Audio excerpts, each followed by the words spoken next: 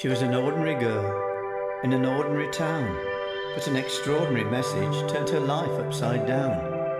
An angel appeared, sent to her from on high, told her she'd have a child, and then explained why. You are chosen by God, you will soon bear a son, and his name will be Jesus, come to earth for all men. She's engaged to be married. What will people say? Will Joseph still want her? Can they find a way? Then the angel told Joseph, you're a part of the plan. So stay by, young Mary, and bring up God's son. To Bethlehem they journeyed just as Caesar willed, but found on arrival that all rooms were filled.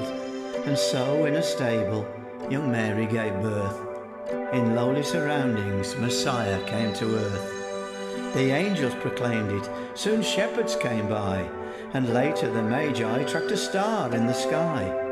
Seeking the king whom prophets foretold, they came bearing gifts, frankincense, myrrh and gold. So who'd have believed it, God's gift to us all, to show us the way, if we follow his call.